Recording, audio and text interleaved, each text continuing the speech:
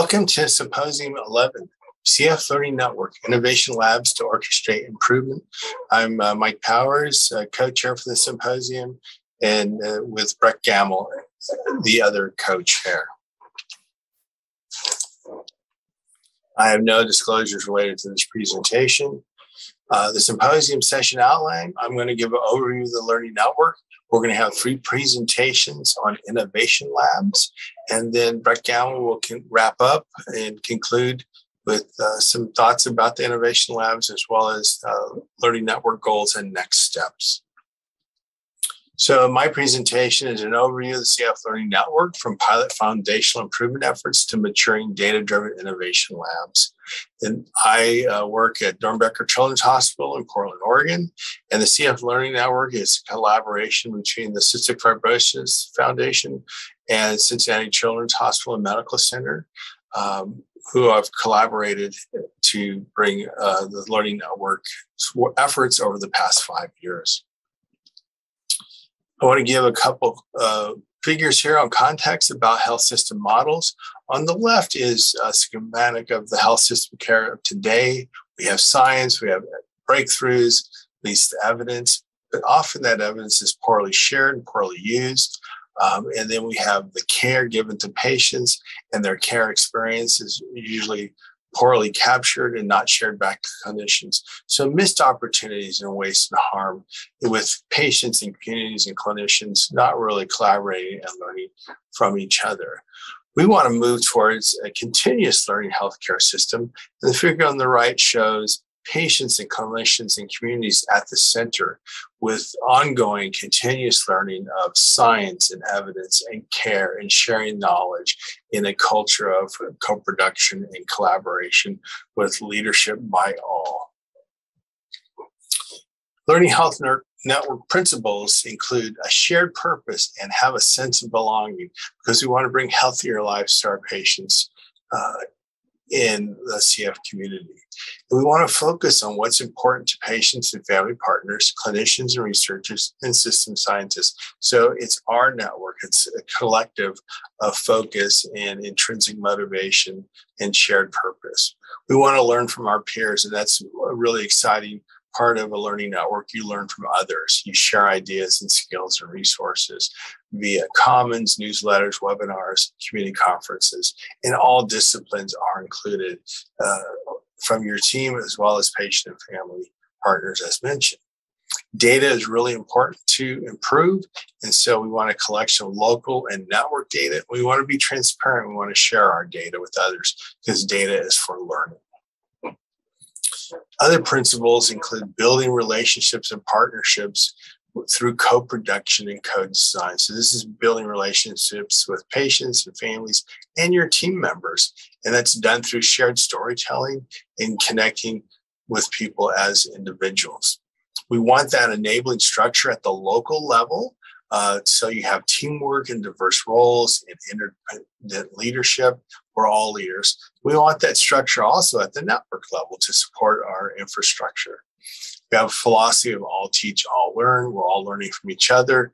And we teach QI to our patient and family partners where they can participate and lead some of these efforts as well. Learning networks provide an opportunity of real-world research and also clinical research opportunities. And all of our work needs to integrate equity goals and reduce health disparities. And we need to come up with measurements to reduce those disparities as well, measurements that we can then approve upon.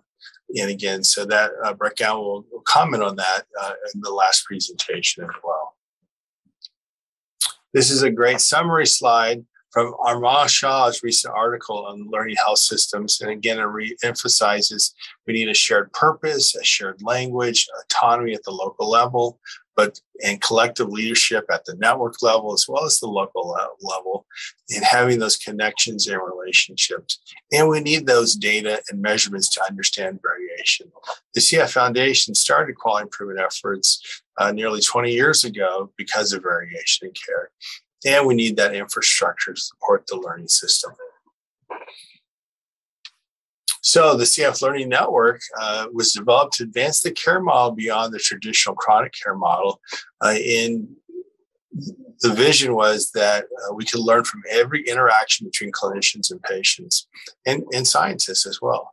And so there's a design phase in 2014 to 2015. There was a pilot phase from 2016 to 2018 that onboarded 2 waves of teams.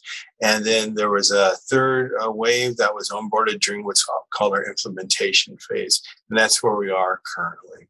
The Learning Network is funded by a grant from the CF Foundation and executed by faculty and operations staff at Cincinnati Children's Hospital and Medical Center. So we belong to a community of networks as well. So we're at the CF Learning Network as our Twitter handle, supported by the CF Foundation, but there's several other mostly pediatric focused learning networks, but the goal is to expand into adult diseases just like we are an adult and a pediatric disease. And so that's a goal nationally to increase the number of learning health networks. So healthier together, learning from each other. We can learn from other networks. So as of 2021, the Learning Network is, as we mentioned, a group of clinicians, patients, and families. We're representing about 15% of the CF programs. There's currently 36 programs in our network, and we care for about 24% of the people in the CF Foundation patient registry. And you can see representations here from the variety of centers across the country. The goal for our network is to distribute the leadership, and that's part of engaging people where we all can be leaders, and leadership accepts the responsibility to enable others to achieve that shared purpose in the face of uncertainty. What does that mean in the face of uncertainty? It means that we're learning. We don't know the answers. And again, it's grounded in the values of that common interest, common shared purpose to improve the lives of CF patients, and it's built through relationships. The figure on the right is the snowflake model of leadership where all can be leaders, and it's quite in contrast to a hierarchical approach or a top-down approach. A top-down approach tends to inhibit engagements from the team members.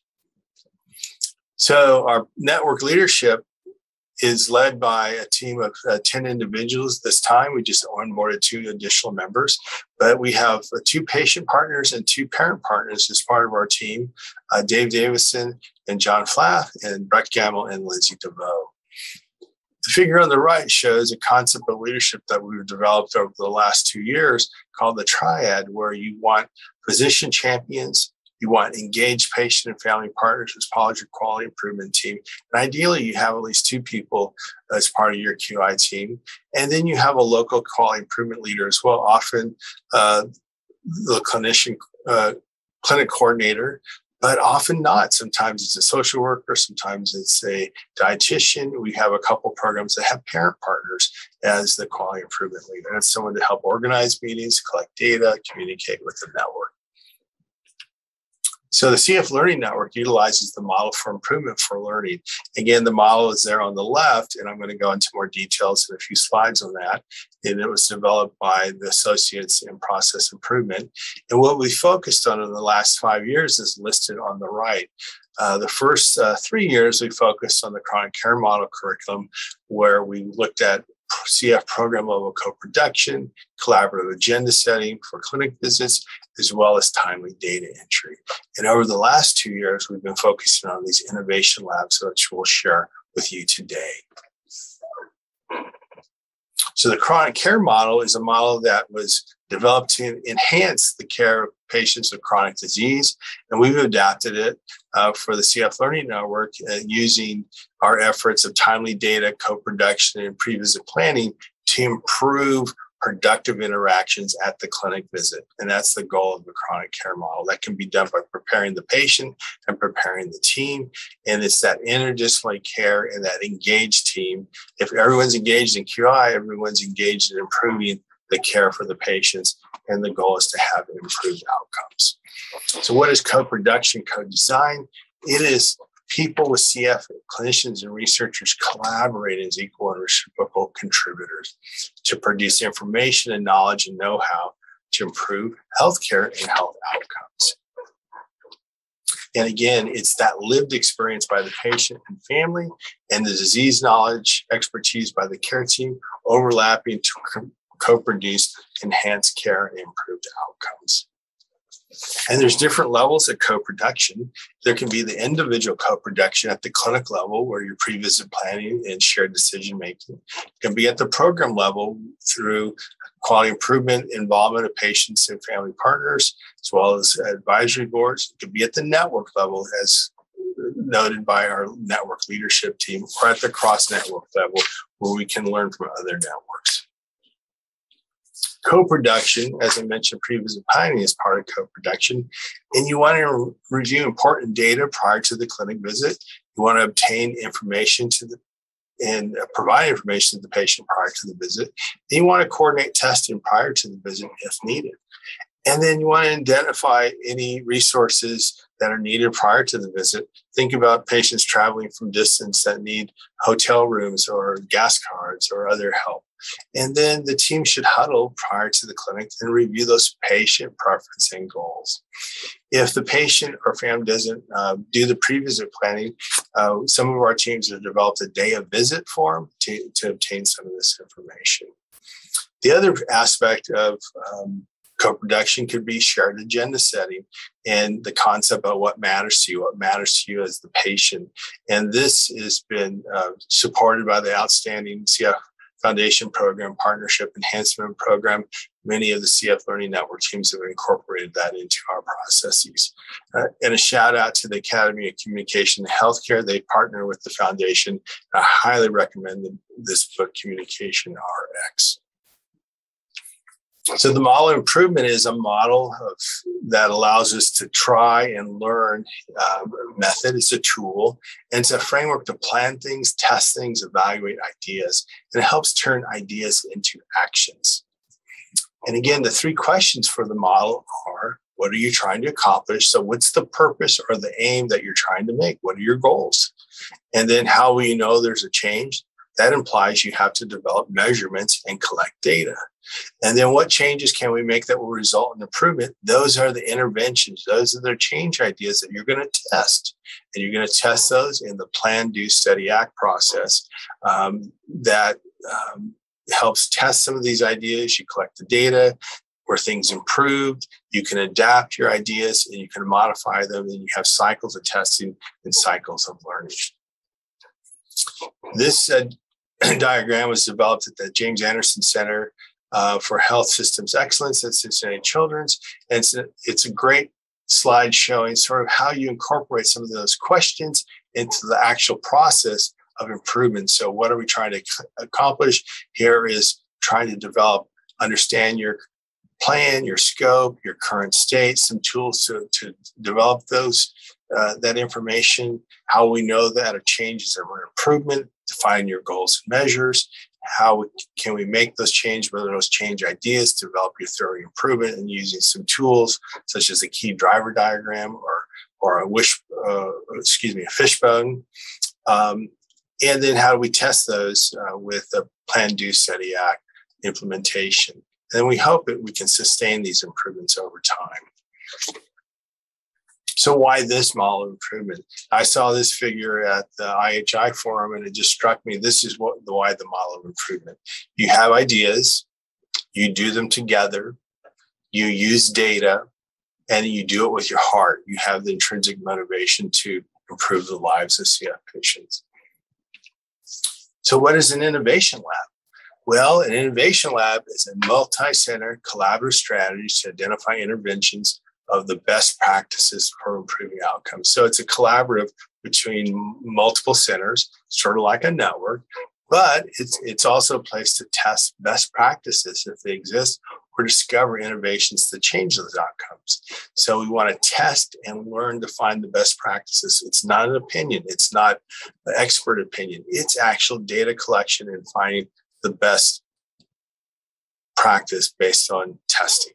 And again, if the intervention is effective, you want to increase the reliability, at least up to 80% of that intervention that will improve the outcome measure.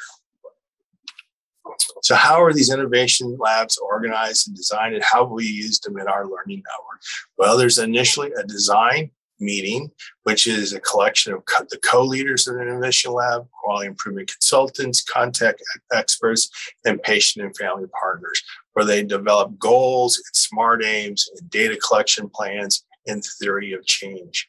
Once that's evolved, then there's an ask for the network teams to join a learning lab or an innovation lab, it's called in our network, and you can opt into the lab.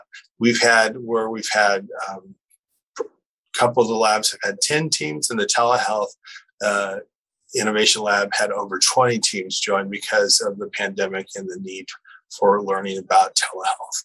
So during the innovation lab itself, that takes over approximately 6 to 12 months, you test, you learn, you share ideas with each other, and then you hopefully can show reliable change with your efforts. We hope to spread those ideas to the CF Learning Network programs that didn't participate in the lab, and then eventually to all centers in the community of CF care center networks.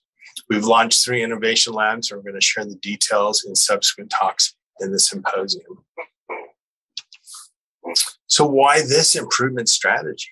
Okay, and again, it aligns improvement that promotes learning together and spreading ideas more efficiently. In a smaller group of representatives can move a lot faster than an entire network. And the methodology has worked over time after time with other networks.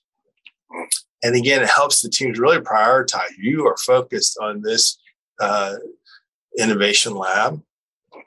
And then it provides frontline providers can lead this work. So we've had a nurse coordinator lead one of the labs. We've had a social worker lead the health-related quality of life lab. And we've had a nurse practitioner lead the FEV1 indicated exacerbation signal lab. And again, so people can be involved, people can lead. And again, it's the rhythm of the work where we have weekly huddles or bi-weekly huddles. We share data, we share PSAs, we learn from each other. We find the practices that give the best results, and we share those with other teams. So the value, as I just mentioned, is we had this infrastructure and support testing in the time of COVID. And we created a pace of work and rigor of work, and we held people accountable. But again, people joined because they wanted to learn and improve. And, and people contributed data as able. And we understood that, and we provided an understanding and grace during the pandemic. We also learned that we do this as a network, but also there's local context, and there's no right answer, and there's different answers at different centers depending on their local circumstances. So the rest of the symposium, Dana Alban will present Innovation Lab data and outcomes from the telehealth lab. Clement Wren will present FEV1 indicated exacerbation signal. Jordan Dunnance will present health-related quality of life. And then Brett Gowan will present sort of a wrap-up of the innovation labs, as well as sort of future goals for the CF Learning Network and what's the next steps for our network. We're going to conclude with a question and answer session for the symposium live. And so hopefully we can answer additional questions for you. I'd really like to thank all the contributors to the CF Learning Network, the Cincinnati Children's Principal Investigator Michael Said, and faculty Raouf Amin, Maria Brito, have been critical to the success of the CF Learning Network, and tremendous support for the CF Foundation, Kathy Sabados, Bruce Marshall, Alfaro, Chris Petrin, and Alex Ebert, the operations team that supports us, Sophia Thurman, Sophia Stamper, Lindsay Hoiberg, Sarah Noyes, Julia Conroy, my partner, Brett Gamble, who is the other CF Learning co-chair. She's a parent of a child with CF. And we couldn't do this without their quality improvement consultants. During the pilot phase, we had Karen Zerby and George Dahl. In the implementation phase, we've had Lucretia Thomas, Paige Crack, Sarah Gomez, Anna Salidas, and Aaron Dawson, with Lucretia Thomas as our lead at this time. And my own local team, the OHSU Dornbecker QI team, plus my parent partners, Lindsay DeVoe and Megan Weil. Can't do it without you. Thank you so much.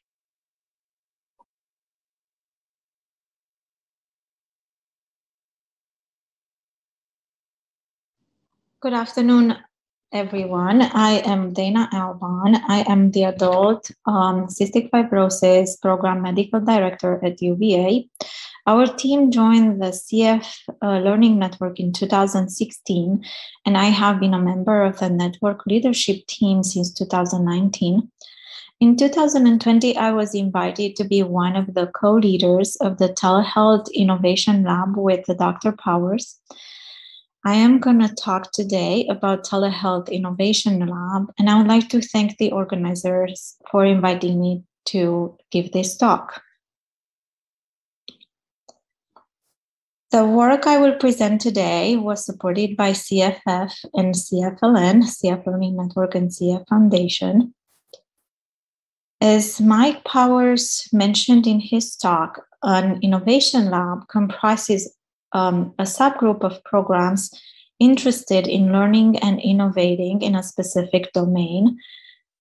Participating centers are provided the QI tools and resources to collaborate and create new processes that are then shared between the participating teams, tested and refined with the goal of an iLab being to creatively design or redesign systems or processes to achieve a positive impact. In our case, to achieve a positive impact in CF patient care through telehealth.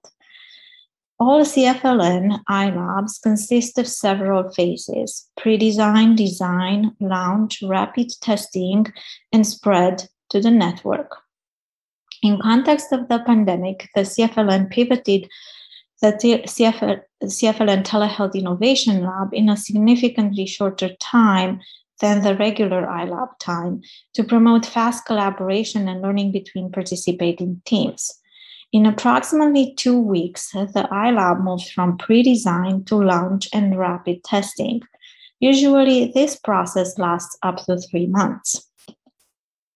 Based on the model for improvement,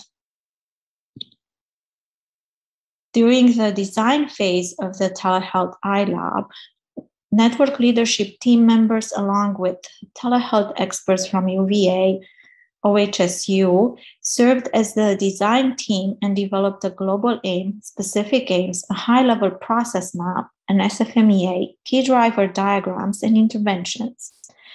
This slideshow illustrates the model for improvement graph, which guides the QI philosophy and the telehealth iLab work. When asking the question, what are we trying to accomplish, we decided that we would like to increase the percent of virtual visits with interdisciplinary co-produced care from 60% to 95% by December 31st, 2020, and increase the percent of virtual visits in which patients and families participate in shared agenda setting from 52% to 85% by December 31st, 2020. How will we know that a change is an improvement? We decided to measure the percentage of virtual visits with at least one discipline other than the provider and nursing staff diet participated in the clinic visit and percentage of virtual visits with an agenda setting. The global aim of the telehealth iLab was to deliver co-produced interdisciplinary CF care that included telehealth visits during the COVID-19 pandemic.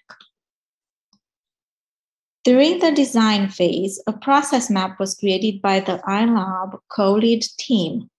During the rapid testing phase, iLab participating CF teams shared tools via collaborative platform and during huddles, including process maps created at the local level based on the local environment. This is a universal process map created specifically for the change package by the change package writing group. The process map starts with the visit schedule and ends with the end of the telehealth session. I would like to point out that communication is very important during telehealth, and the words communication, communicate, repeat 4 times in this process map. In addition, pre-visit planning, co-production, agenda setting, and patient education, preparation, preference, and needs place the patient in the center of the telehealth visit. telehealth visits are the best example of co-produced patient-centered care.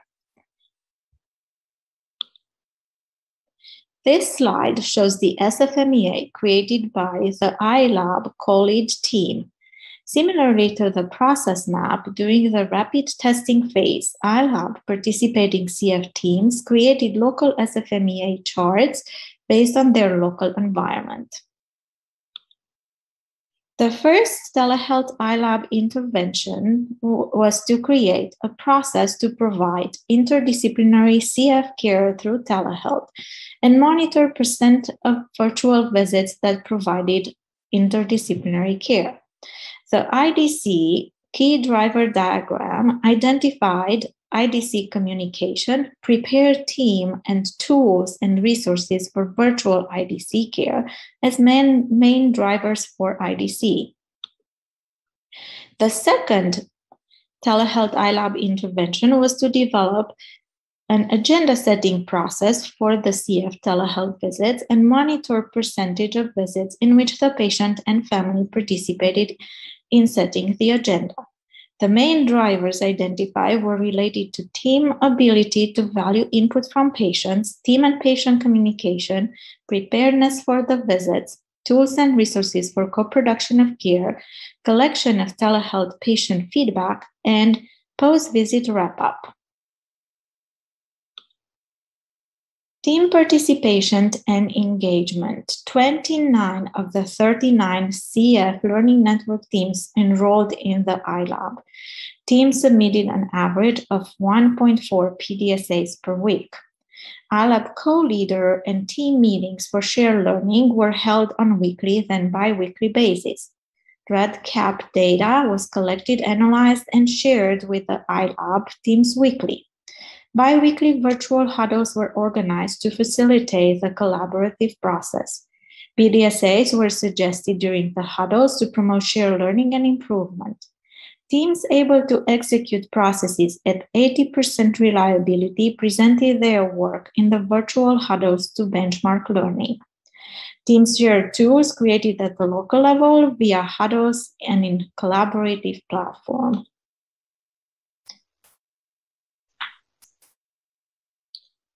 At the beginning of the pandemic, multiple centers experienced difficulties related to discipline access in telehealth. Some of the barriers to team access being care team member access to technology, licensing issues, furloughs, and layoffs. Access to disciplines is an important part of interdisciplinary care and co-production of care, as during agenda setting, patients are encouraged to ask if they like to see specific team members during their visit. By July 2020, most centers participating to the telehealth iLab reported access to all disciplines. In this graph, one can see that data collection started April 19, 2020, and reliability of center access to disciplines were achieved by August 2020. Teams participating to the telehealth iLab were asked to track and report data related to interdisciplinary care visits. An IDC or interdisciplinary care visit was defined as an encounter with a provider and at least one other discipline. The provider could be a physician or advanced practice provider or a nurse. By the end of 2020, the lab achieved reliability with 80% of the visits being interdisciplinary. This was slightly below the goal of 95%, but significantly increased compared to pre-iLab data at 60%. By April 2021, 100% of the visits were interdisciplinary. Teams participating to the iLab were asked to track and report data related to agenda setting. Agenda setting was defined as an agenda set with the patient prior to the day of the visit before the entire team interacted with the patient. Agenda setting included patients' preference on interactions with care team members. By the end of 2020, the lab achieved reliability with 95% of the visits encompassing agenda setting. This is above the goal of 85% and significantly higher than the start percentage at 52%. By April 2021, 100% of the visits included agenda setting.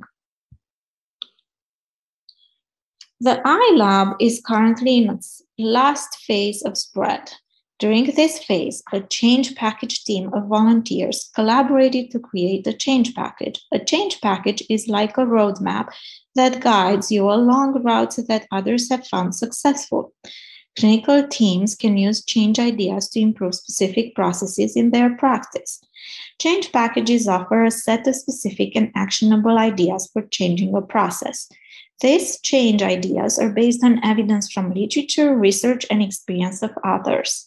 Change packages include background material, a summary of evidence or best practices, specific tools, strategies, and examples to improve work. It is refined over time by testing strategies with patients, families, and clinicians in practice. How should a change package be used? The change package was introduced to the larger CFLN and shared with the teams who did not participate in the iLab at the CFLN Spring Virtual Community Conference. A change package offers a starting point to jumpstart improvement efforts. Teams were urged to select a broad array of change strategies and tools from within the change package.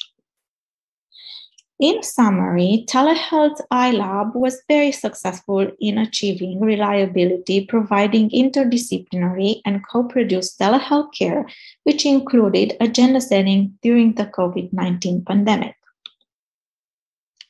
Key to success: CFQI teams with expertise in CF, existing CFLN infrastructure that allowed pivoting the iLab, strong leadership team, frequent data collection, testing and sharing between teams, safe space for sharing tools and processes between teams. Challenges identified: staff shortage during the pandemic, patient access to remote monitoring and technology, staff access to technologies. I would like to acknowledge and thank the leadership support group for all their help, and also the telehealth participating teams. We couldn't have achieved everything we achieved without their continuous sharing and enthusiastic support during the telehealth iLab. I would like to acknowledge Lucretia Thomas, Clifford Gammon, Lindsay Hoberg, Sophia Stemper, and Sophia Thurmond for their support during the telehealth iLab. The design panel, CFLN team and consultants, and the change package writing team, John Flatt, Masha Farsad, Lauren Ahrens, Lauren Mitchell, Lily Mees, Numan Chaudhry, and Kathy Ennox, as well as the CF Foundation for their continuous support to the CF teams and continuously promoting innovation in patient care. I would also like to thank the organizers for inviting me to give this talk.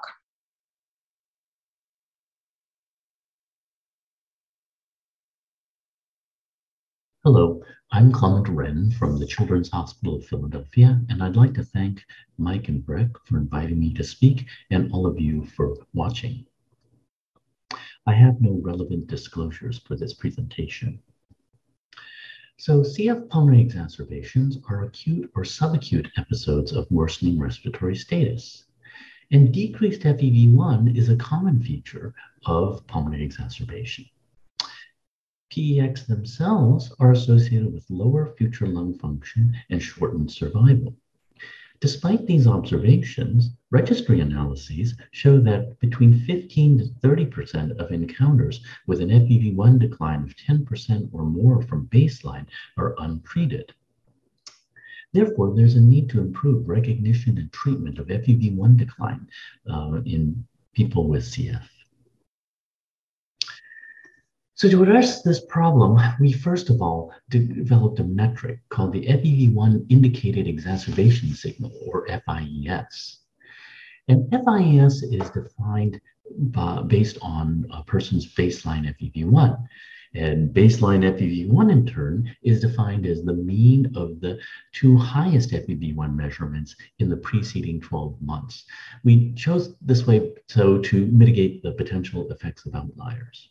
So for people with CF whose baseline percent predicted FEV1 is greater than 50%, FIS is defined as a relative decrease by 10% from baseline. And we chose this threshold because that's the normal variation of FEV1. So if you have a change in FEV1 for more than 10%, it's probably not just random variation. For people with CF whose baseline FEV1 is less than or equal to 50% predicted, FIS is defined as an absolute decrease by 5 or more percentage points. It's important to note that FIS is not the same thing as pulmonary exacerbation. FEV1 may be decreased for reasons other than pulmonary exacerbation, such as asthma. And we also know that pulmonary exacerbations are frequently diagnosed even without a decline in FEV1. However, FIS represents a significant lung function decline that may signal a pulmonary exacerbation and should lead to further assessment about it. And that's why we called it a signal. I mentioned earlier that there's variation in treatment of FEV1 declines, and we see the same pattern when we look at FIS. So in this slide, every bar represents one of the pediatric, adult, or affiliate CF programs in the care center network. And the vertical axis here shows the percentage of FIS events at that CF center that were treated. And as you can see, there's tremendous variation with over here on the left, some centers treating 100% of FIS events, and over here on the far right, centers that are treating less than 50% of them. Again, this is what's recorded in the registry, so there may be things going on that we're not capturing, but nonetheless, it's clear that there's tremendous variability. The orange bars represent care programs that are in the learning network, and you can see that even within the CFLN, there's tremendous variation. So the objectives and our aims of the FIS lab are as follows. Our global aim was to decrease the rate of FEV1 decline, and our SMART aims were to, number one, increase the percent of patients assessed for FIS from whatever the baseline percentage was to 95% by June of 2021. Number two, increase the percent of patients with FIS scheduled for earlier follow-up from, again, whatever the baseline was to 80%. And finally, increase the use of an FIS shared decision-making tool from 0% to 50% by June of 2021. This slide shows the timeline of our iLab. So a little over 2 years ago, we met for a design day, and following the design day and throughout the fall of 2019, we engaged in planning and team recruitment. In January of 2020, we launched the FIS iLab kickoff. Of course, a few months after that, we had the COVID-19 pandemic, which obviously disrupted clinical care throughout the country. So we sort of had to take a break and regroup, and we relaunched the iLab in June of 2020 and finished this past June. This is the key driver diagram for the iLab. Over here on the left are our SMART aims and global aim. And then we identified key drivers as well as interventions to enact those key drivers. And after doing this, we then focused on the interventions that we thought would be most feasible and have the highest impact. And those are the ones that are outlined here in green. This slide shows the FIS iLab teams. We had 11 CF centers, 3 of which, shown in green, were adult CF programs. The remainder were pediatric. I've also marked with an asterisk the centers that were able to participate in the shared decision-making aim, because not all the teams were able to get to that third aim. This table shows the characteristics of the iLab teams and compares them to the learning network and the total care center network. One thing is that there were 1,847 patients followed within the iLab, so a relatively large number. And for the most part, the clinical features and demographics were similar to the care center network. Of course, we had fewer adult programs, so naturally we had fewer adult patients in the iLab, and the mean FEV1 was slightly higher than the entire care center network because of that. So one of the things we wanted to do in our iLab, in addition to recognizing FIS, was to develop a uniform approach towards management.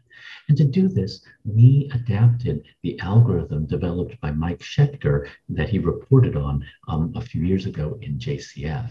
The algorithm is shown here on the right. Some of the key features include color-coded zones based on FEV1. So, for example, if a patient's FEV1 was stable and unchanged from baseline, that'd be the green zone. Yellow zone was a slight increase or decrease, excuse me, in FEV1, and red meant a decrease of 10% or more. So that meant essentially that the red zone was an FIS. For those patients in the red zone, the algorithm incorporated antibiotic prescription and earlier follow-up within 4 to 6 weeks. As I mentioned, we also developed a shared decision-making tool, and that's shown in this slide here, where there were different options and then sort of the considerations, the pros and cons of each of them. And the concept was that we would use this shared decision-making tool in the clinic for care teams to work with patients and families to decide what to do about FIES. This is a statistical process control chart showing the percentage of eligible patients assessed for FIS during our iLab. So even though we kind of launched and then had to relaunch, during that time, centers had been working on processes. So I think by the time we relaunched, as shown here on the left, we had already reached a very high percentage of patients being assessed and documented for FIS, with a center line of 89% that remained constant for the rest of the iLab. After we established reliability in documenting FIES, we then tracked whether or not patients were seen for earlier follow-up. And that's shown in this SPC chart here. So once again, we were already at a high level with a center line of 72%, and that remained stable for the rest of the iLab. Again, because the incidence of FIS events has declined markedly due to a combination of Trikafta and COVID-19, sometimes the number of events was quite small, which resulted in these very large control limits. Finally, as I mentioned, some of the teams were able to pilot and use the shared decision-making tool. And this chart shows the use of the shared decision-making tool in those teams that incorporated it. So again, we had a fairly high uptake with 73% as our center line that remained sustained for the period of the project. Once again, the small n's sometimes resulted in very large control limits. One other thing we did was we compared some of our performance to that of the care center network, and that's shown in this slide here.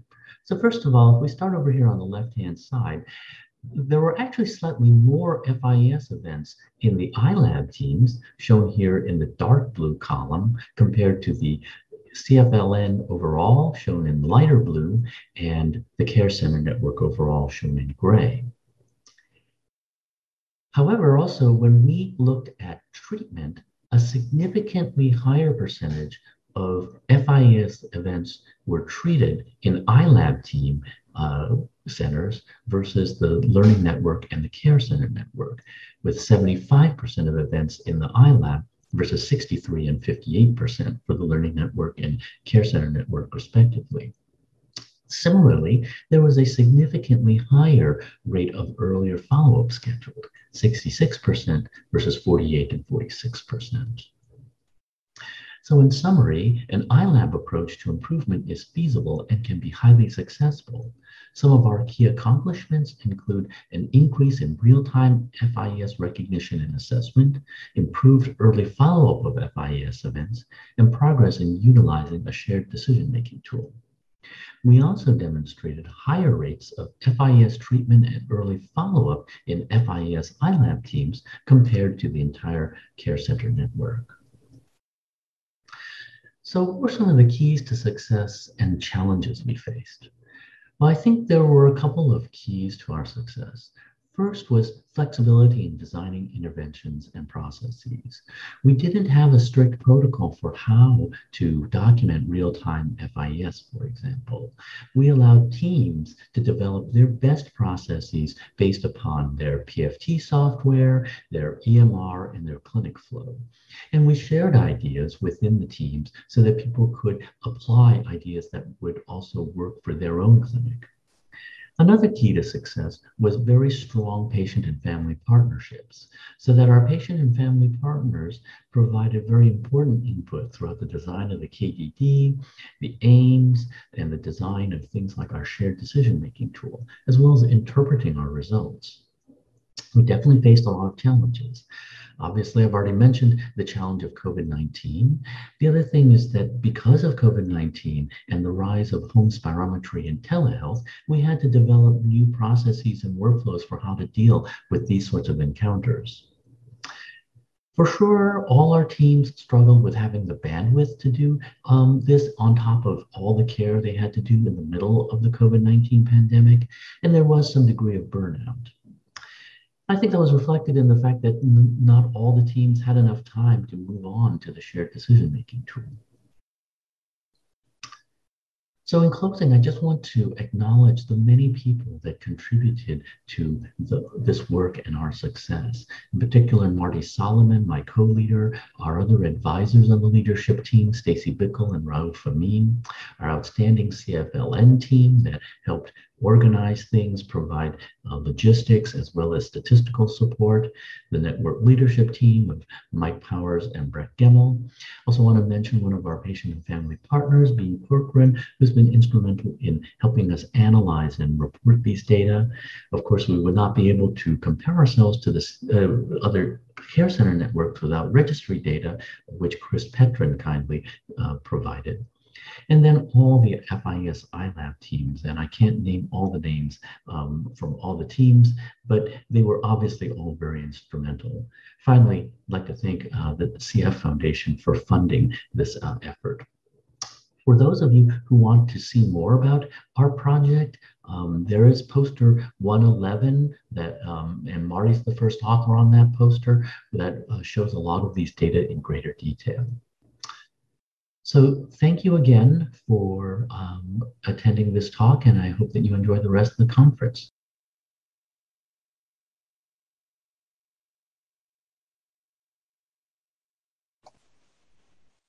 Good afternoon. I'm Jordan Dunnett, and I will be providing a health-related quality of life iLab update. I have no relevant relationships regarding this presentation. So, why are we focusing on health-related quality of life? Well, first, patients and families indicated it was a priority on a questionnaire regarding our iLabs, but people with CF can and should have full productive lives. Clinicians have come to recognize health beyond clinical measures. But rather than trying to explain it, I'll provide the viewpoint of a CF parent, my co-leader, Breck. And Breck says, patients want clinicians to have a greater perspective of their lives. Patients want doctors to have greater empathy for the challenges they face. They want clinicians to be more flexible. They want to not have to hide from their doctors. They want to be more honest about what's really going on for them and what they are and aren't doing in the way of adherence. And here's Mackenzie, a person with CF, and her perspective. How is health-related quality of life different from physical health for CF patients? I believe the health-related quality of life takes into account all aspects of health, not just your physical health. It accounts for mental, emotional, spiritual, and physical health. Each one is just as important, and if any one aspect is suffering, it can weigh down other areas, decreasing our overall quality of life. As a patient, if we focus all our attention solely on our physical health, we jeopardize living a fulfilled and happy life. Each patient's picture of what that looks like will certainly be different, but getting there relies on the same well-rounded focus. When all aspects of health are managed and improving, that is when our quality of life can truly take off. So Breck and I met at the beginning of this to try to develop a vision for the project. And we thought that discussing health-related quality of life will improve co-production. It will help patients balance what's best and what can be accomplished and convey their priorities. Addressing health-related quality of life reduces the burden of care, helps patients and clinicians in discussing trade-offs, discussing burden of care and level of risk. As we approached this project, we thought there were some key questions. First, what is health-related quality of life? And in fact, health-related quality of life is really different for each individual. How do you measure it? How do you improve it? How do you measure the improvement?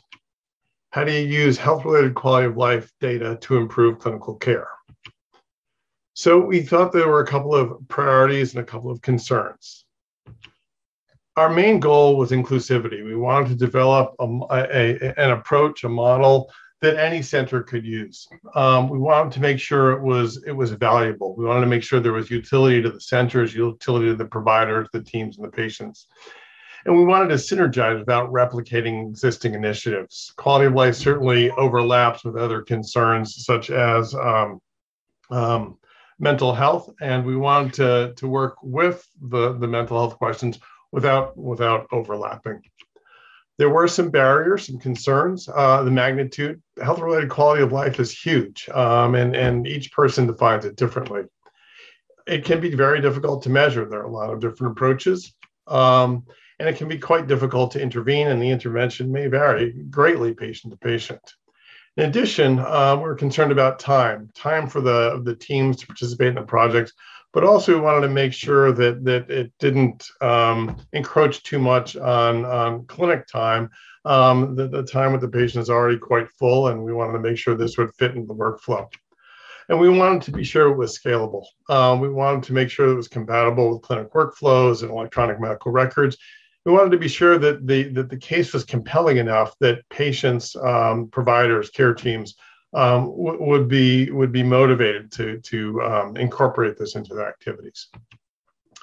So our timeline noted here, our first planning call was in July of 2019, and the design day was in December of 2019. Now, interestingly, triple therapy or Trikafta was started shortly before our design day. And while many people had started on Trikafta, many people with CF, we probably only had a handful of return visits. So we didn't really have a real idea of the impact on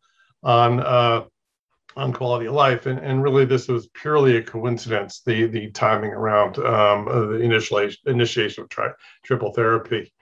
And then there was COVID, and COVID, we were overwhelmed with initiating virtual visits, figuring out how the team functions in a virtual environment. And so there's actually quite a delay between the initial design day and when we began team recruitment. But we did recruit teams in November and December, and finally kicked off in January of this year with the first data submission in February.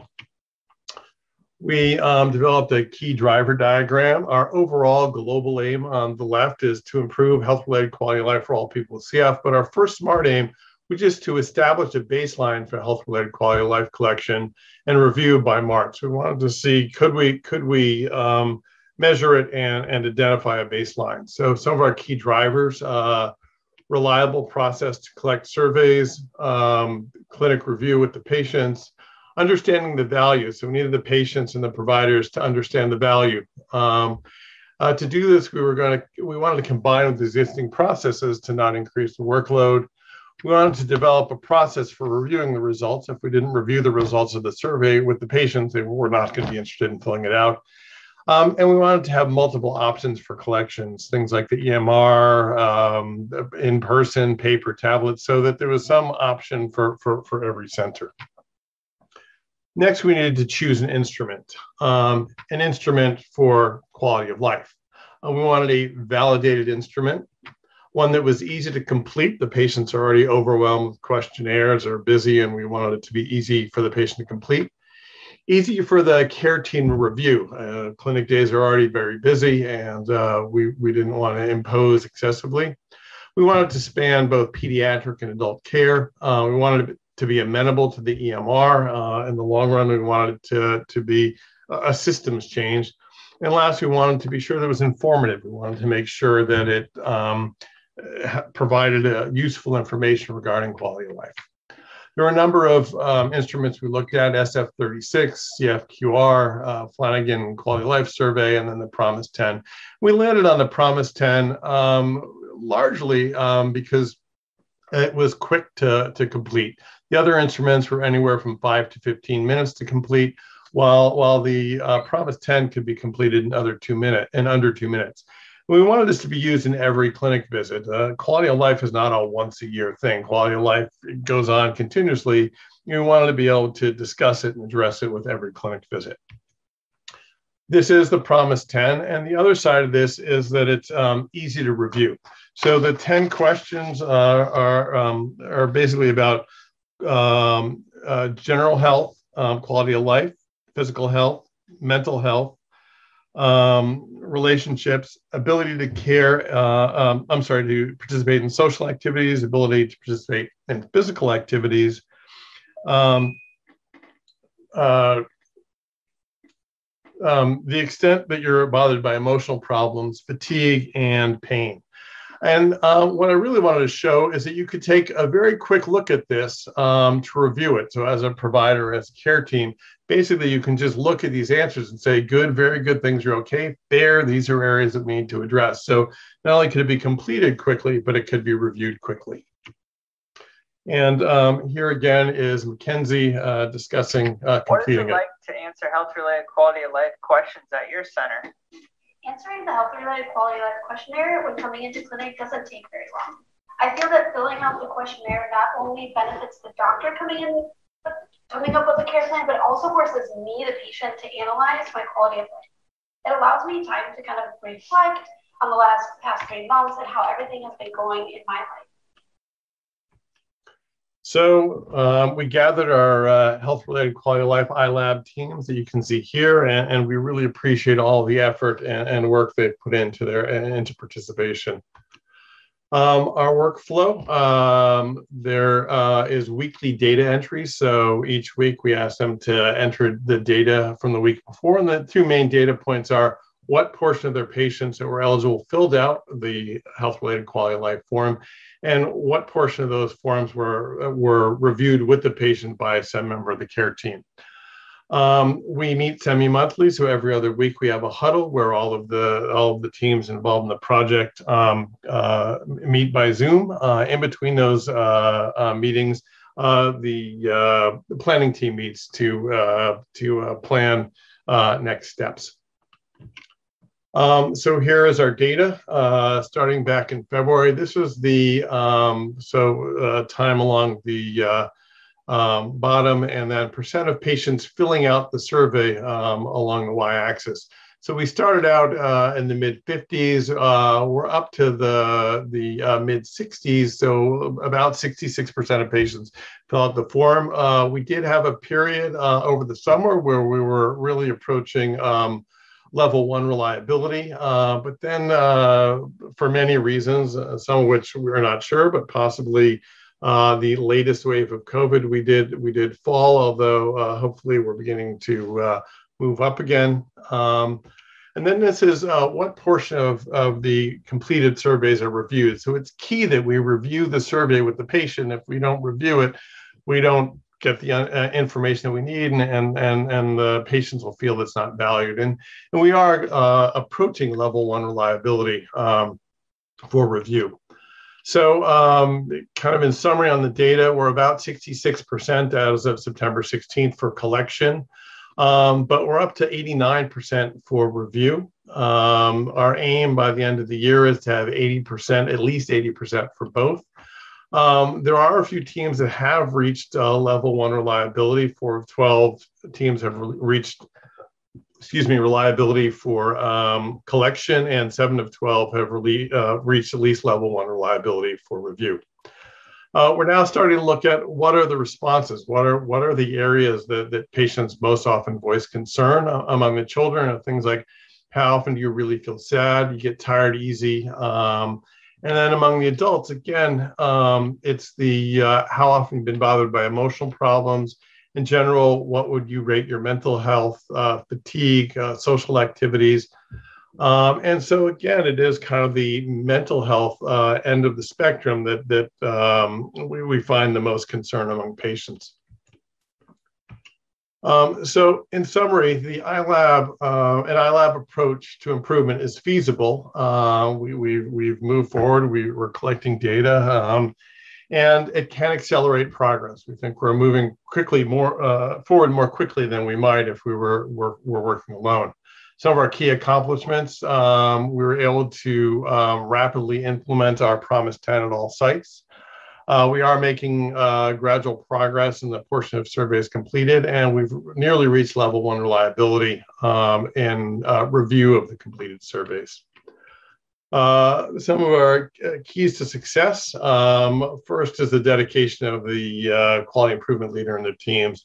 We really appreciate all the effort the teams have put in and the quality improvement leaders collecting and submitting data. And the iLab model of shared learning. So our weekly huddles have been really helpful in sharing our successes and sort of stealing shamelessly among the teams. Some of our challenges, COVID-19, and COVID-19 number 1 has all of the challenges that we're all familiar with.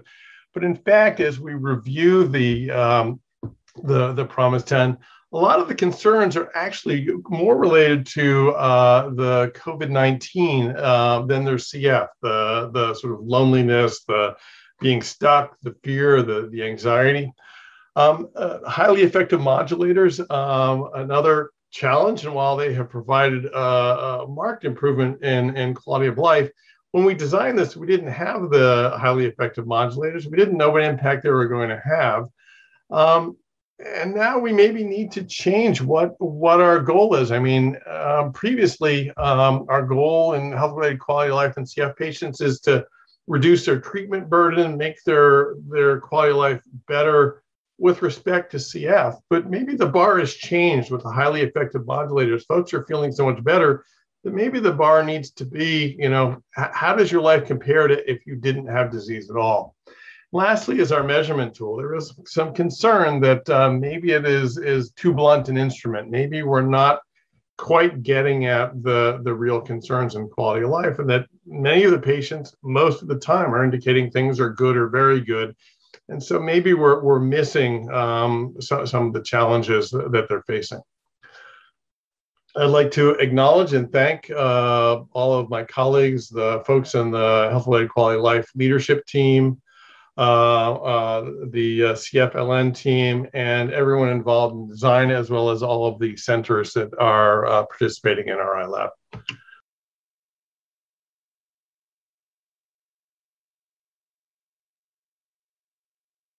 So I'm going to offer the wrap up of learning from Innovation Labs, and I'm also going to speak about the future directions of the Cystic Fibrosis Learning Network.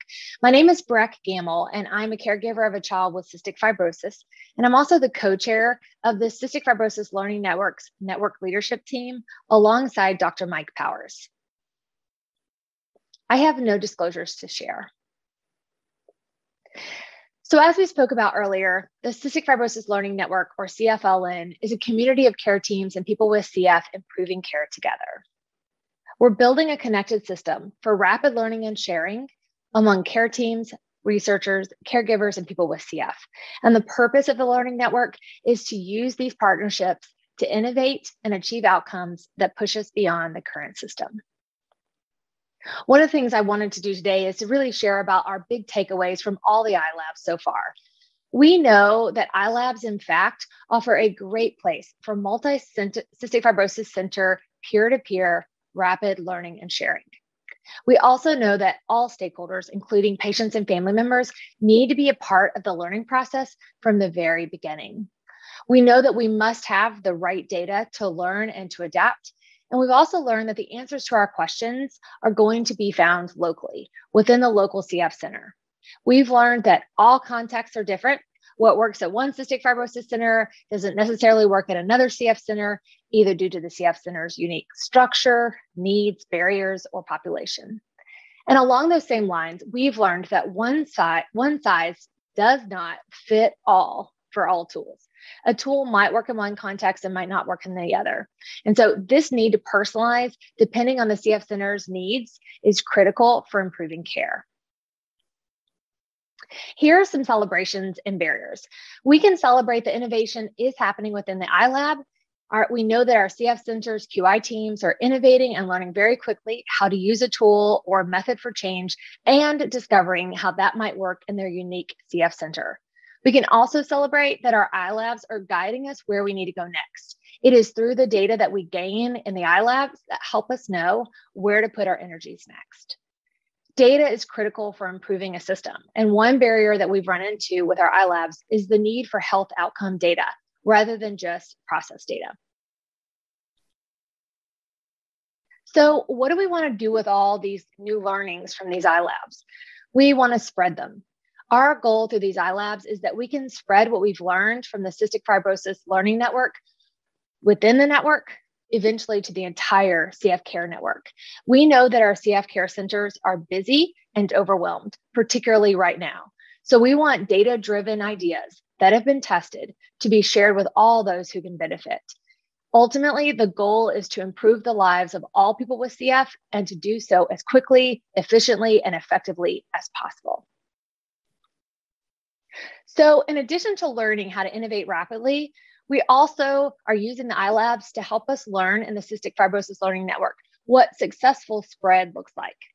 To have successful spread, we know that you must share technical interventions, we must socialize improvement ideas with others. Today's symposium is just one avenue of this sharing. And we also must make sure that communication and collaboration is intertwined. Questions that we're asking ourselves are, what are the value of the changes that have been tested? And what are the team's behaviors for adoption? Relationships and storytelling solidifies intrinsic motivation. So we're learning how to make sure that we have all the pieces lined up before we spread what we've learned. But doing so is of the most importance. So I'd like to share a little bit about the communication strategies in the Cystic Fibrosis Learning Network. We're very much learning how to share good ideas and how to make that sharing and learning rapid. Here are a couple of different ways that we've done that. One is through a commons, which is an asynchronous way to share good ideas in real time among team members and across CF centers. Another way is through a toolkit, and it's a less formal written document to share tools and good ideas from the community. A change package, which we've spoken about today, is a more formal written way to share change ideas and to use data to be able to demonstrate effectiveness so that others can use it. And a community of practice is a small community wanting to learn together in a short-term, ongoing virtual connection, which typically uses a tool to test and content experts to help along the way. And of course, we all know that publications, the most formal of these, is very important for sharing good ideas to the entire healthcare community. So we've spoken about change packages, but I'll just kind of give you an overview one more time. The purpose of a change package is to capture well-tested change concepts rooted in process reliability and outcome-based improvement in a written form for others to use and to implement. It's a bit of a starting point or like a how-to manual. And these ideas within a change package continue to develop over time as change packages are used within the local context and then improved. So we consider it a living document. And examples of change packages within the CFLN that are currently in development or have been completed include the telehealth change package, co-production change package, timely data change package, and the FIES change package. And I'll speak just a moment about the center level co-production change package. So co-production is partnering with patients and family members. And co-production and quality improvement efforts are foundational in the Cystic Fibrosis Learning Network, as it should be in all CF quality improvement. In fact, we developed a change package to be shared with all of our Cystic Fibrosis Learning Network centers about how to do co-production at the center level. In the Cystic Fibrosis Learning Network, our patients and family members are brought in as a part of the QI team. They're trained in quality improvement, just like the rest of the team. And they are foundationally and critically important for the improvement work of our CF centers. So we gathered data about this, change ideas, how it's been successful, how to keep sustainability, how to recruit, onboard, how to develop partnership, and how to operate with patient and family leadership. And we put this together in a document. And that document has actually been utilized in a community of practice where we've taken a portion of it and tested it. And then we took those good ideas and fed it back into the document. So we'll continue to develop over time. So let's look forward in the future of the Cystic Fibrosis Learning Network. The global aim for the Cystic Fibrosis Learning Network is that all people with cystic fibrosis would live fulfilling lives. And we have a couple of areas of focus that we're particularly focusing on. And one is patient-reported outcomes. Another is traditional clinical outcomes. And then the third is equity. So our goals for 2020, in the context of highly effective modulator treatment or therapy, we hope to pursue improvement processes to impact key clinical and health-related quality improvement outcomes. We plan to do this with a lens of equity, and we also hope to advance the Cystic Fibrosis Learning Health System, spreading the culture and practices of the CFLN to more programs within the CF Care Center network. We also want to learn from and interact with other components of the Cystic Fibrosis Care Center network.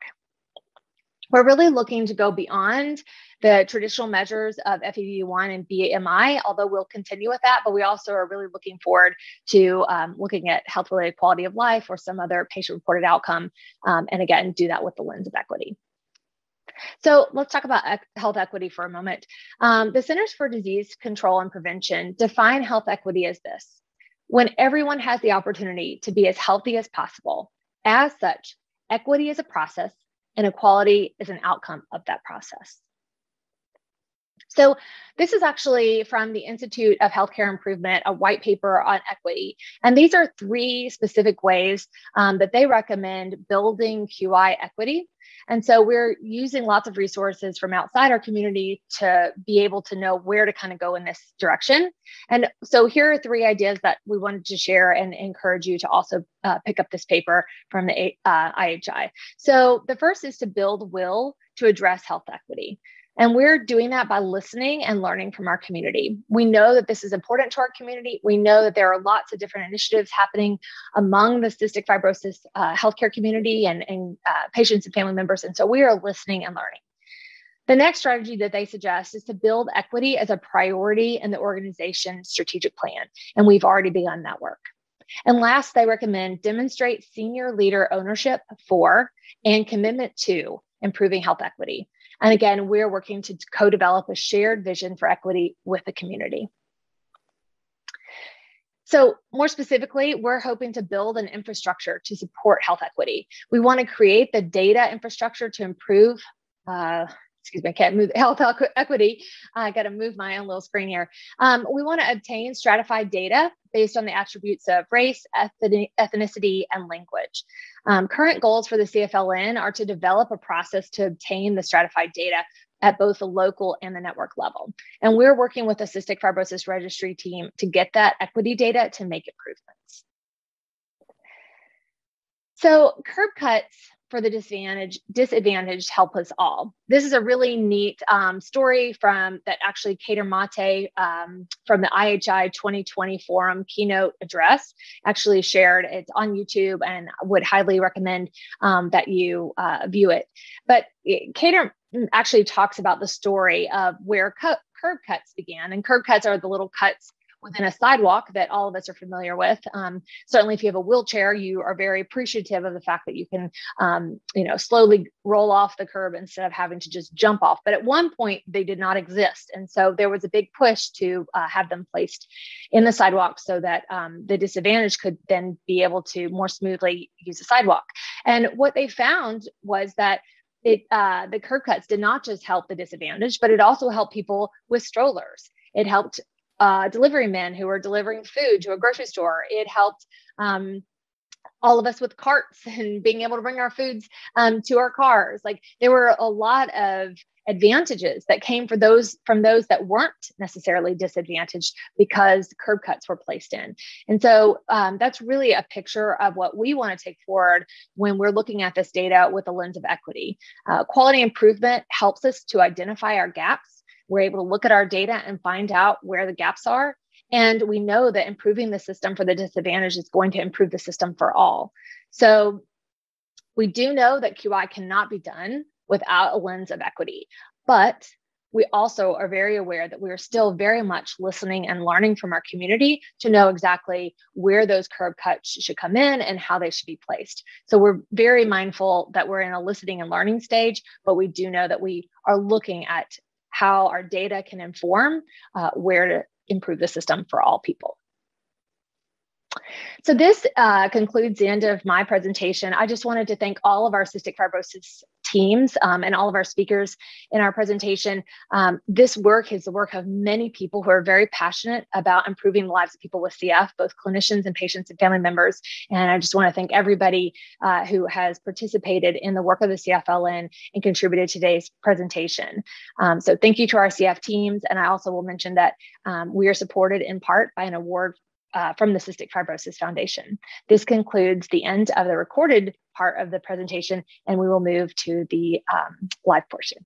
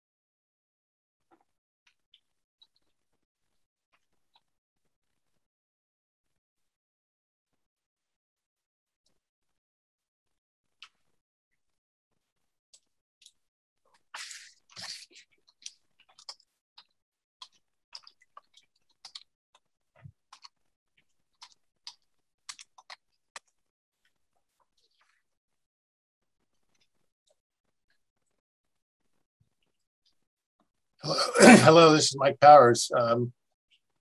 Looks like we're having some technical difficulties here.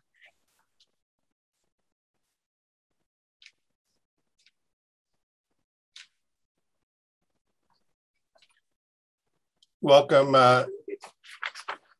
to the question and answer session of the CF Learning Network. I want to thank Dana, Clement, Jordan, and Breck for all participating and presenting on the symposium today. It was truly a team effort, as we discussed in our presentations. I just wanted to briefly review. We wanted to share the concepts of a learning health system, learning some QI tools and techniques and approaches. And you heard, we learned from each other. We learned from data. We had peer-to-peer learning. And a concept from the iLabs, it was the rhythm of the work, the huddles by the leaders, the huddles by the teams gave us a rhythm and allowed us to be successful during the pandemic. It was amazing all this work continued to be done. And as we've learned over the last 6 months and continue to learn, we're pivoting our goals for 2022 and using the lens of equity. So we did get a few questions into the Q&A. But also wanted to start off with a question for Breck around the equity concept. You talked about learning about equity and learning about equity, Breck. How has CF Learning Network done that at this point? That's a great question, Mike. The CF Learning Network has done it in a variety of ways. There's a lot of learning going on, a lot of listening. We have been very closely learning from the Cystic Fibrosis Foundation's Racial Justice group, who's been listening to the community. We've also been learning from other networks. The Anderson Center houses a lot of different networks, the IBD network, and I won't even give them all because I'll forget them being live here. But there are a lot of other networks that are addressing this topic as well. So there's a lot of learning across networks. There's a lot of learning within the CF Foundation and other networks, even within the CF Foundation, or other groups are working on this. So there's a lot of learning from there. We're also kind of evaluating how we can improve patient and family partner recruitment so that we have a more diverse patient and family partner voice within the CFLN, and even looking at developing some type of advisory committee, again, with voices that are often those that you don't hear. So there's a lot of listening, a lot of learning, reading, and a lot of reaching out, making connections to who is on this topic and knows about it and can help us be able to do this well, do it right. Thanks so much. And Kathy Sabadosa asked a question in the Q&A. I'm going to direct this to Dana. And the concept that you heard about 3 labs, we had the infrastructure to support labs, and they're highly organized. But how would a local center that's not part of the Learning Network, how would they incorporate some of our teachings today, and how would they jumpstart their quality improvement efforts? So that's a great question. And my team has participated in all these 3 labs, which is amazing. I was actually opposed to it. When they wanted to do the health-related quality of life, I was like, maybe we should hold off, but they felt very strongly about it. So I'm really, really grateful to my team for all the effort they put in. I have to tell you that we are super QI oriented. So we do everything exactly as Mike described. So we look at model for improvement. What do we want to study? How are we going to do it? And what do we want to achieve? And how are we going to measure our data? So we start with goals, specific aims, and we build our KDDs. For very complex processes, we do SFMEAs, and then we jump into PDSAs. And I think the goal to success is have the entire team, like you saw in plenary, the entire team contribute. It's a collaborative leadership. It's not a pyramidal leadership with our team. And our patient family partners are part of the process too. They participate to our team meetings. And with every team meeting, we discuss our KDDs and what's our PDSA. What are we going to test this week? So that's our success story. Thanks, Dana. Maybe I'll throw it out to the whole panel. How you learn these QI techniques and tools, and how can we help teams get beyond some of the, these kind of things that we've learned second nature? What resources have you used, to help with this process? I've shared that we've used the Institute of Healthcare Improvements website to learn about these tools, and you can take courses at the IHI. You can get 20 MOC points for physicians to take 6 modules. That takes about 3 or 4 hours and teaches you all about QI. But what about the rest of the panel? Where have you learned these tools, and how has your team learned these techniques? Mike, I was going to say that we also use the IHI resources a lot. Also, our hospital has QI training available. I think a lot of hospitals do. So that's what we do. But I think so. I'll put the CFF on the spot, even though I don't think they're officially here. A lot of it really started because the foundation did things like the Learning and Leadership Collaborative and all these sorts of things that I think really jump-started QI for a lot of centers, and be great if we can continue those sorts of programs.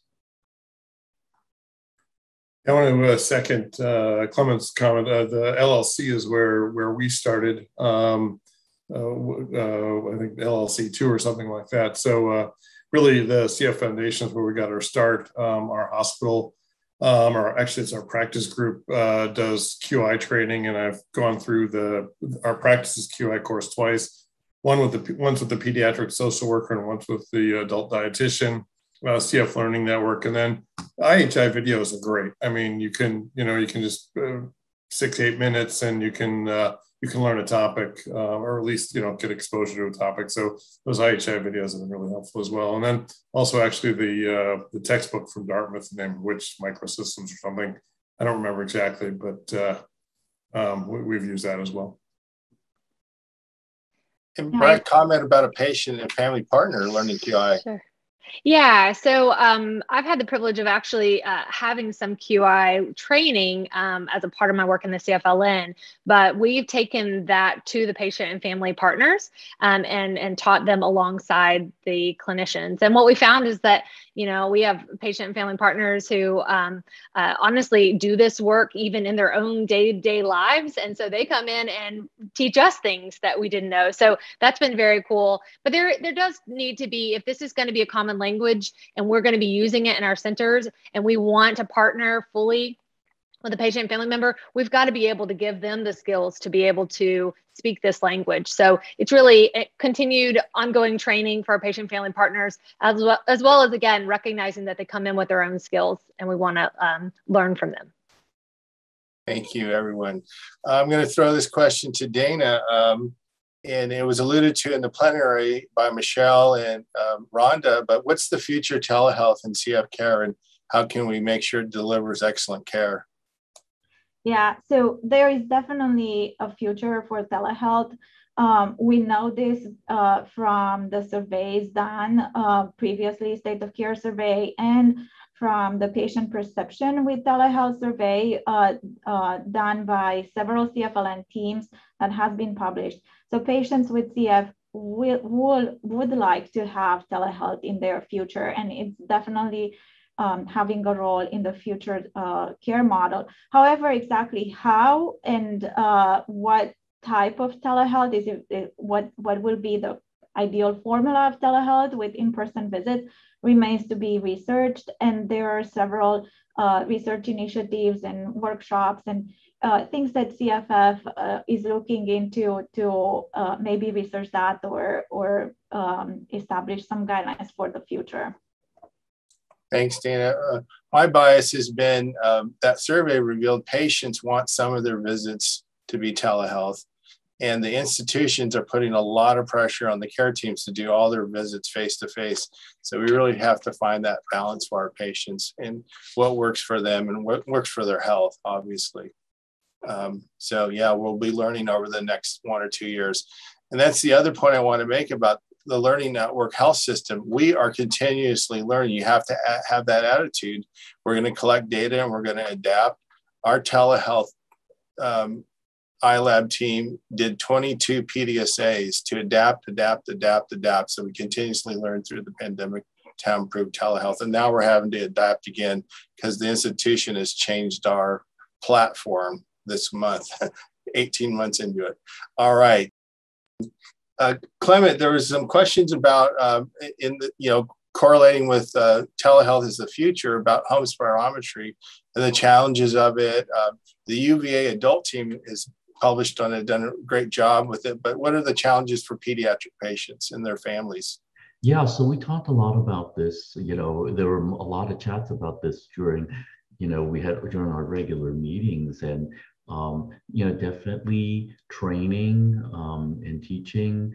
Also, patients just feeling comfortable with it, and so I think a lot of telehealth visits in children were not able to obtain reliable spirometry for various reasons, and so that's definitely in an area that I can see there's a lot of posters about that. I think it's going to be an intersection of, there's going to be some research that needs to be done, but I think there's also an opportunity for QI and maybe another innovation lab topic. Do you think the SIS signal, the symptom indicated symptom, was that helpful? Did teams find that useful? Yeah, I didn't talk about that. In my presentation, but right, we did try to also develop like a symptom-based indication signal, and we piloted that. And I don't, my sense was it didn't really take off as much. Um, and again, I think that gets back to one of what I said was one of the challenges is that trying to adapt all this stuff while also trying to do telehealth and just everything else related to COVID-19. I think people really didn't, it was hard for people to have the bandwidth to do all that. Thank you, Clement. Jordan, you elaborated on, how quality of life has changed after highly effective modulators and the challenges of what tool to use or how to measure that. Can you elaborate on that, but also comment on kind of survey burden? People are filling out Promise 10, but they're also filling out mental health surveys, and we do day of visit form, and we're trying to figure that out at our local level. Yeah, certainly the survey burdens is a problem. People get tired of them. So we need to make sure whatever surveys we do are useful. Certainly there's overlap between the Promise 10 and the PHQ-9, the GAD-7, and there's certainly overlap between mental health and quality of life. I mean, I think that you can't have one without the other. But there are aspects that the Promise 10 get at that the PHQ-9 and the GAD-7 don't.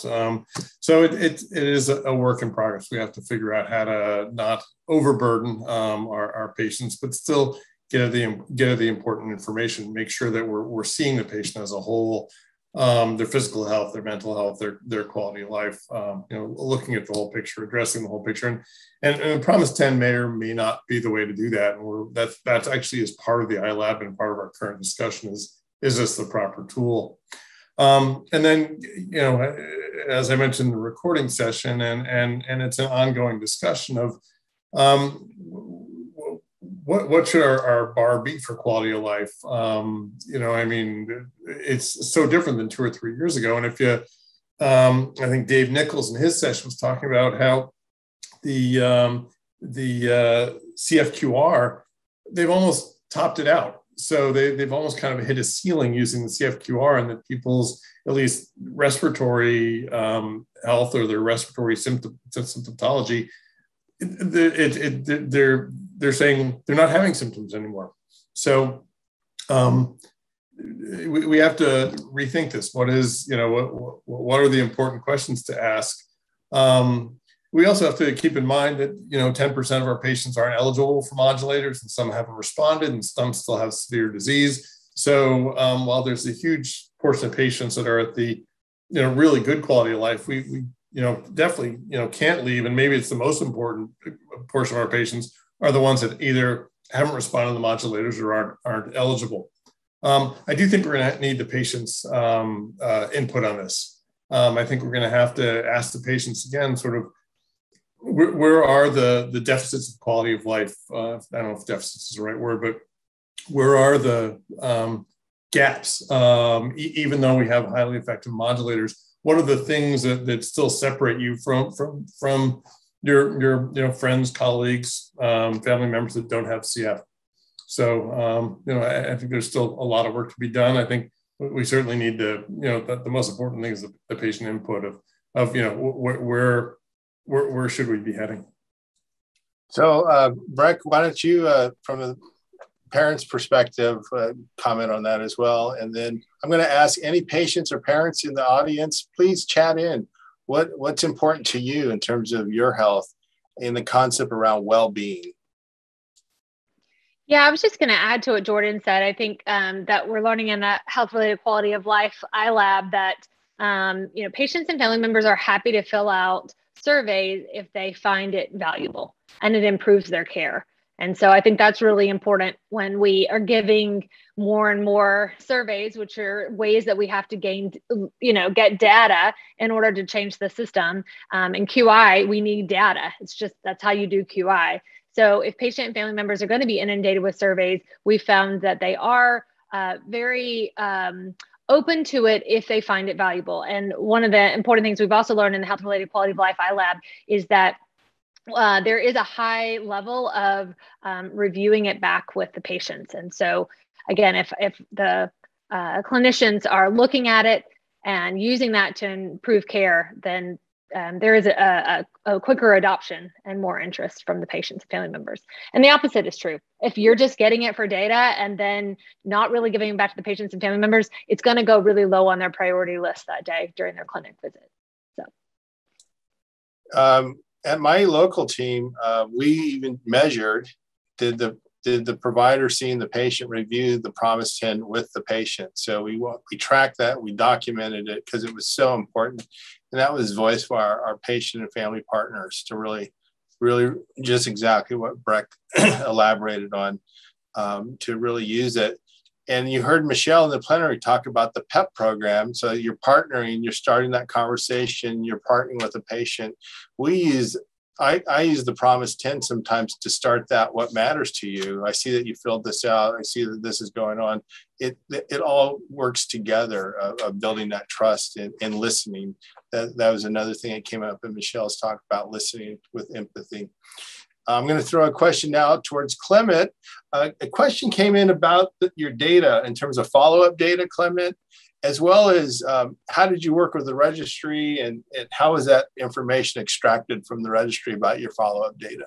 Yeah, that's good. That's a really good question. I think it gets back to why, doing this was still pretty labor intensive. People were we did PDSAs every 2 weeks. We had monthly surveys. So because some of the data that's like documenting FIS in real time, that's not something you can capture in the registry. So we had to basically enter that, each team had to enter their monthly numbers into a red cap. And I think that just got to be really hard after a while. But certain things like follow-up, and I realized also I wasn't clear in that it was actually whether it was scheduled. That's actually a data field in the registry. So so we were fortunate. Again, I think that's partly what's great about working in the Learning Network, being funded by the CF Foundation. In addition to the funding from the CF Foundation, they commit registry resources to be able to make these sorts of custom reports for us. Thanks, Clement. And I'm just going to chat in about using Twitter to learn. I'm at Peds Palm Mike. I saw that Kathy Sabadosa tweeted last night about on-demand session 5. I believe it's all about how the registry is being rebuilt to be much more user-friendly. So I'm going to go learn about that. And again, the registry team and the foundation is supporting efforts that we can use registry more actively for quality improvement in improving care in the future, and actively using that data. It looks like Dana currently, her team actively is using, reviewing those center reports. And, you heard, I spoke about timely data entry as well. Breck did as well. Why do we have timely data entry from all of our CF Learning Network teams? So we can use the data. So that was one goal, is to enter all of our clinical data within 30 days so we could use the registry to look at outcomes of our network. If you're a team that only enters your data every 3 months, you cannot use the registry for quality improvement work. And in fact, most of our teams got down to 7 days. What we found, though, you have to have a dedicated person or a dedicated team to enter that data, and it has to be a point of emphasis, and it takes funding. So people funded it part from their center grants. We use a team of research coordinators. That turned out a lot of research coordinators were doing data entry, and I think teams were finding funding for that, but that's a real point of emphasis. Let's see here.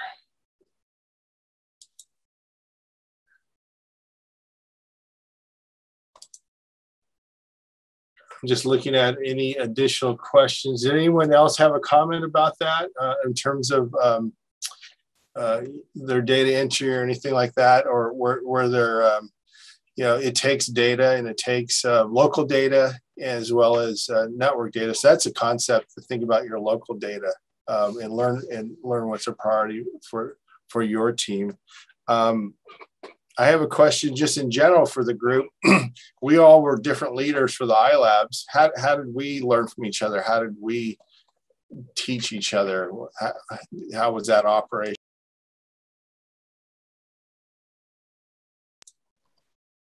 Oh, Mike, you went out. You're muted. Go ahead. Go ahead. I just want to, how did we learn from each other?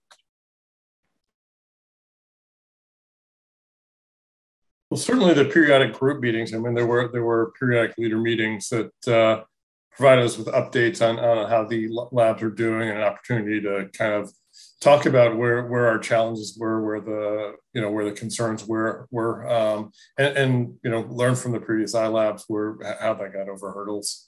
So that was certainly helpful. And then the common team between you and the group at Cincinnati, certainly that had oversight and took the challenges from one iLab and helped the next. I would just say that I'm really serious. I think it's just sort of inspiring and aspirational to see the leadership and energy of all the other leaders. Seriously, Dana and Jordan, Mike and Breck, and just being able to sort of see that sort of energy kind of really helped us, at least me, to kind of try to bring the same thing to our iLab. I agree. And I think I might be the youngest leader here. So I want to also mention that for me, Mike was a mentor, and that was very good. I felt like I grew a lot in my career and as a person by doing this iLab. So more than just being a leader for the lab. And I used to joke with my team when we would create the process, always ask them, so how can this benefit other teams? Because now I have so many other teams that I need to help. So I think it was a very, very good experience for me. I loved it. Every single meeting I had, I actually told my team, my leadership team, that I miss it because we stopped having the leadership teams for the telehealth iLab. So it brings up the concept of the relationships, right? Relationships moves QI. I meet weekly with Breck. We are partners. We are in sync. And so it's about relationships and leaning on peers. So I'm just thinking about how we can help the rest of the care center network, how we can coach them. You were going to say something, Breck? Well, I was just going to say that I think it's the structure that allows us to be working uniquely with a certain focus, whether it be telehealth and FIS. You're working kind of on lung health, and then we're looking at health-related quality of life. They're very different. And at times we didn't really know the specifics of what each lab was working on, but it was easy to find out. We had a structure that did allow us to be able to kind of know what's going on very quickly. And then there was also like just some things that each iLab has, like the data. And obviously once we, and even our teams, Dana was talking about, teams are in multiple iLabs. And so they themselves can help bridge these gaps. But then there's also just, expectations were very similar. And so at the end, we're asking ourselves, what do we do with it? What we've learned, health-related quality of life is not at the end yet, but as these have wrapped up different sections of the work, then we've asked ourselves questions about spread. And it feels really good to be asking a big question with a lot of different people that are doing all the same work. So it's a bigger structure. And I think that's what the Cystic Fibrosis Learning Network really does fantastically well, is it's a bit of a big tent. And so people are at different tables working intimately with different topics, but we're all working with the same goal. And I agree, Clement. I think that what's really awesome is to see people equally passionate to improve care with people, for people, and with people with cystic fibrosis. I want to mention one more thing. So for junior faculty who are currently in CFLN, there has been a tremendous interest in CFLN to help junior faculty rise in their career. And there are a lot of opportunities that might show up for leadership roles. Don't be afraid to jump in. Like Brack was saying, we have the infrastructure. The infrastructure is there. The operational teams and the QI experts that help with the CFLN are amazing. So they are going to guide you through the process. Don't be afraid. Be courageous. It's a lot of work, but it's worth it. Wow, you guys are all inspiring. And the CF Foundation provides amazing support, and the community provides amazing support. I'm new to QI since 2013. I had a bench lab for 23 years. So that was kind of this is my second career basically as a clinician CF provider, and learned through, just like Jordan and Clement, our team participated in a learning leadership collaborative. And then we were invited to participate in CF Learning Network, and that passion and learning from other people just kind of drove me to these new opportunities. And again, it's around relationships, of learning together and having the intrinsic motivation. I would like to share another resource that I commonly share with people. It's another IHI white paper called The Psychology of Change. Basically teaches you how to do team quality improvement work and valuing everyone's voice and teaches about skills. And I'd recommend the course from the Institute of Healthcare Improvement as well. Mike, can I piggyback on that too? I just also want to bring attention to the fact that this work couldn't be done unless it was the people on the ground that are doing it, collecting the data. Our quality improvement leads are often nurse coordinators or social workers. There's sort of a variety of different roles that have been the quality improvement leads for their individual centers. And they are, literally tally marking at times to gather this data. And so I just want to make sure that, that we give space to just really thank those people that do this every day in the midst of COVID and picking up the phone and taking care of patients. And of course, again, patients are the ones also providing their data many times. And so just really grateful. I mean, as much as it's exciting to be the leader, it couldn't happen if it wasn't for our clinicians and our patients and family members doing this really daily. So. And I wanted to comment, there's a question around getting, how do we get patients and family partners involved at local levels? So what lessons can we teach other centers, Breck, about that? And your group has developed a change package around that. And how do we share that kind of information with other centers? Yeah, I mean, it's a lot of trial and error, but I think the CFLN in its about 6 years of existence has figured out a pretty good way of doing it. Lots of areas to improve, but we do have, most of our teams have a patient family member embedded on the team. And I think that comes from a real openness and a vulnerability, as Dana was saying about just, be brave is really for the teams to open up and invite someone outside of the team onto the team. That was one of our biggest challenges initially. I think as people began to realize what an improvement this was to our work, when a patient family member could be there in the room, when decisions were being made to improve processes and, really head off issues very early on. Hey, that isn't going to work. There's no way. Have you ever brought 3 kids to the clinic? I'm not going to be able to do that. I mean, those kind of things are super helpful for the team. And then I think the other thing is that the team really saw our patient family members as humans, and our patient family members saw our clinicians as humans. And we've really created a culture in the CFLN to see that shared humanity and shared expertise. And so that has been really helpful, I think, for sustainability. But ultimately, teams have to be willing to go out and recruit a patient family member who would be willing to give some of their time and their expertise. And then we've also found that financial recognition is really helpful for sustaining that relationship as well. Patients and family members are many times taking time off of work.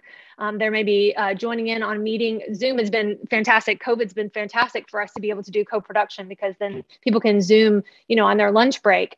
But they're having to get babysitters. And so we've also found that having some institutional support with, being able to financially recognize our patient and family members has also been really helpful. So we have created a change package, and we're continuing to use it and test it. I wouldn't say that it's it's going to work for everybody in every situation. We know QI is local, but it is something that teams could certainly begin trying at their own center. We've got a pretty clear process for recruiting a patient and family member, and we'd love to have more centers test it out and let us know. And then we want to look at it again through the lens of equity and really ask, are we able to get all the voices that we want at the table done well? So that's kind of our next step. Will that change package be available to teams outside the Learning Network?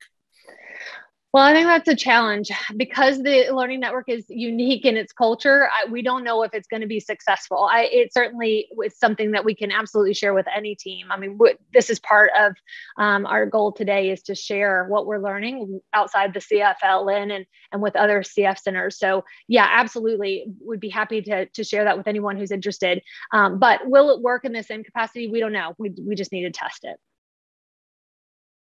Thanks, Breck. And I just want to make a comment in terms of what's successful and with your co-production with patient and family partners, and how this all works, how QI can work. I remember a comment from Jordan at one of those 7:30 or 8 o'clock meetings at our community conference. What is making this work? And he said the rhythm of the work is making this work. So we recommend your teams have weekly or biweekly meetings. The other thing that's been published is a physician champion has to be present. So the team understands this work is important. You can't have it and not be present. And then you have to be coached. Successful teams have to be coached. We are very fortunate. We have quality improvement consultant coaches, but find a colleague that knows QI. Find your local QI people to help coach you. And then you need that shared purpose, right? And our shared purpose or goals is for all people with CF to have fulfilling lives. Was there any other general comments people wanted to share from the panel to expand on their presentations? We're pretty close to hitting all the questions. There is one sort of technical question from Lucretia about explaining the SFMEA. Dana shared that in her presentation. I'd recommend, again, going to the Institute of Healthcare Improvement, but also the Telehealth 365, NACFC. We did a telehealth course, and I did a presentation on the SFMEA, and how you use that, how you develop that is a way to find the barriers to a process. So you develop a process map and develop steps of the process. So we developed steps of our telehealth process. And then below in the red columns, you delineate for each one of those processes, what's a barrier, what's a challenge, what's going to get in the way at your local team level. And then on the top part of the SFMEA form, you then write in, how can we intervene? How can we overcome those challenges? And that translates directly into interventions and change ideas that you can then potentially use for PDSAs. So that's how we use it. The failure modes, what's going to block it, but then the effects analysis are the interventions, what's going to hopefully that you can test. And we did that as an entire learning network that Dana presented, but each team was asked to do their own what's locally a barrier. I'm hearing currently licensures for many states is a barrier. So how do we overcome that? So that might be a next step or challenge. Anyone else have any thoughts they want to share? We have about, I'd say it looks like about 8 minutes. I guess what I would just go ahead. No, go ahead. I just wanted to add a final thanks to the CFLN leadership, the folks at Cincinnati, and all the teams on our iLab that have been so flexible and enthusiastic and just so dedicated to the effort. And then my team at home, because I don't get to do any of this stuff unless I got a really strong team. I mean, when I'm participating in all these activities, I can do this because I know I have a fabulous team at home that is taking care of the patients and taking care of the program. So I want to make sure I thank them out loud. So thank you. I second Jordan. Thank you for the teams participating in the iLab and my team. I love my team. They're great. Well, Dana asked me a question, so I'll answer that first. What the future of telehealth and pediatric care, and Mike, you can comment too. I mean, I think it's definitely going to always have a role. I think it's just we're going to have to find better ways to, the other issue with home spirometry is making sure you're accounting for in children, accounting for height growth and also building that process in. You have to measure the heights, but you also have to get the parents to enter the correct height update the height into the spirometer.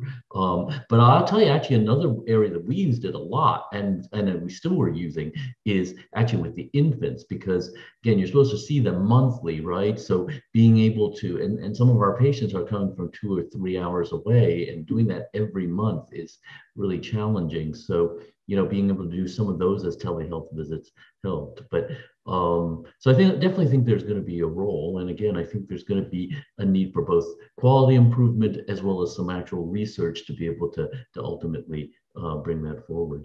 But I guess what I was going to try to say to people who are not, a lot of the stuff we do in the CFLN, we do have a lot of support, and so I think that makes us, that gives us makes it easier, but there's a lot that, I think people can adapt from the principles of the CFLN, which in particular, I think, as Breck was bringing up, strong patient and family partnerships and really engaging them. I think that's one of the very special things about the CFLN, but I think it's obviously something that any center can do. I think as we get more, as the EMR becomes stronger and stronger, I think, again, a lot of this intensive data use could really come out of our EMR. Actually, one of the things that we're starting here at CHOP is we're doing, they call it Healthy Planet, but it's essentially an Epic-based platform for both to actually create registries within Epic, to do population health management and generate patient care reports and things. And hopefully when we finish this process sometime in the next 6 to 12 months, we'll share it with everybody. And I know that's just for Epic, but hopefully it will be adaptable to other EMRs. Thank you, Clement. I'll just quickly comment telehealth. We find it advantageous for infants too. We wait to maybe about the 4th or 5th month because we really want to develop that relationship with the family and really want to provide education.